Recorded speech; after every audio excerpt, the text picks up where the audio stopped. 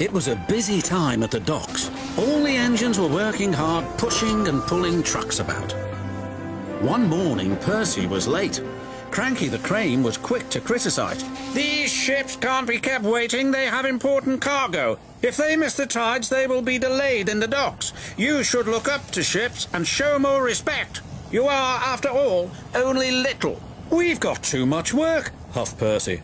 "Then perhaps a lorry should do your job." Percy was shocked. He told the other engines what Cranky had said. "Stuff and nonsense," snorted James. "We engines run this island," said Henry. "What if a lorry does arrive?" I'm afraid it did, along with 2 more. Cranky was delighted. "Hey, you down there! Your job's done now. These lorries are taking over. One of them wants to talk to you." The lorry was very rude.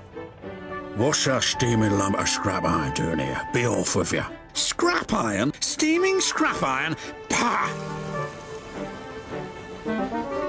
A little later, Percy met up with Thomas and James. Another lorry was being rude to them. Then he saw Percy. "Oh, look, it's a little green goblin on wheels. You'll be scrapped. Just you wait and see." "Well, bust my boiler, what a horrid lorry!" exclaimed Thomas. "Despicable," agreed James. The next engine to meet a lorry was Toby. "Well, well, well. No wonder this railway's in a mess. You belong in a museum, not working in a quarry." "I might look old, but I'm very useful." "Useful, Pa," replied the lorry. "Just you toodle off." "Toodle," spluttered Toby.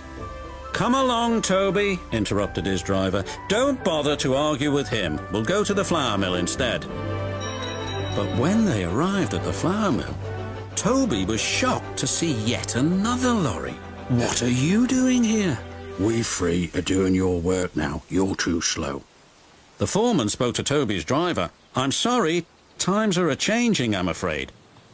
"Toby might be old," replied his driver, "but he's reliable. Come on, Toby, we'll go to the farms. They'll still use us." Toby trundled sadly away. His railway ran through a narrow gorge, but vehicles had to tackle a steep and dangerous road. When Toby arrived, he saw the lorry from the quarry again. It was loaded with rock. "That lorry's in trouble," thought Toby. And he was.